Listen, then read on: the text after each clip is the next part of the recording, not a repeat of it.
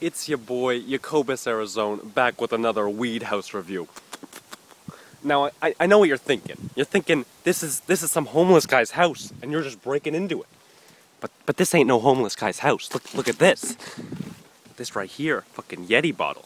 Even the homeless aren't greasy enough to do fucking Yetis. But, fucking love this Yet's hut, or Beats pad, whatever you want to call it, you know? And, fucking got a basketball net there, got a bicycle, got some fucking sign covers, 10 out of 10. Fucking mint. And, because of this, I've, dropped off another little gift to this fucking Beats pad. Look at that shit. Kids swimming pool, bitch.